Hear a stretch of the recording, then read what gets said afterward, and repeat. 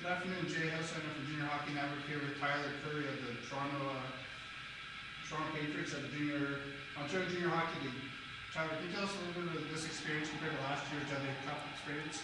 I think it's pretty similar. I think it's bringing those experiences back from last year and winning it, obviously, and beating Wellington in the finals. I think is definitely good for me as a player. I know what to expect, kinda. I know what to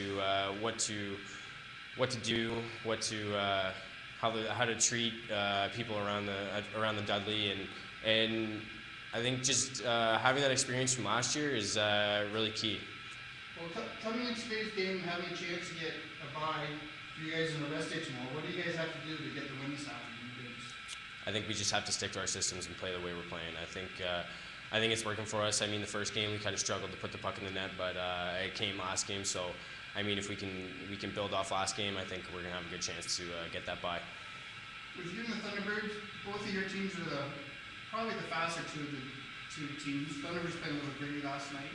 Is there anything you guys have to change coming into today's game with the speed with the Thunderbirds? I don't think so. I think we're used to the speed from our own league. I think if we just get the puck deep, we get on their D quick and stick to our systems. I think we're going to be just fine.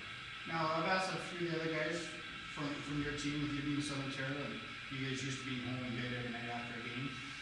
Trying to adjust to back-to-back 3 games in a row. How do you adjust your system and you play for that?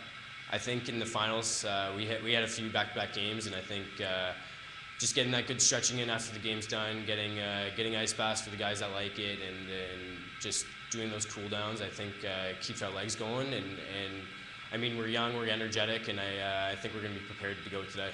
Well, good luck this afternoon with Thunderbirds and the rest of the week. Thank you very much.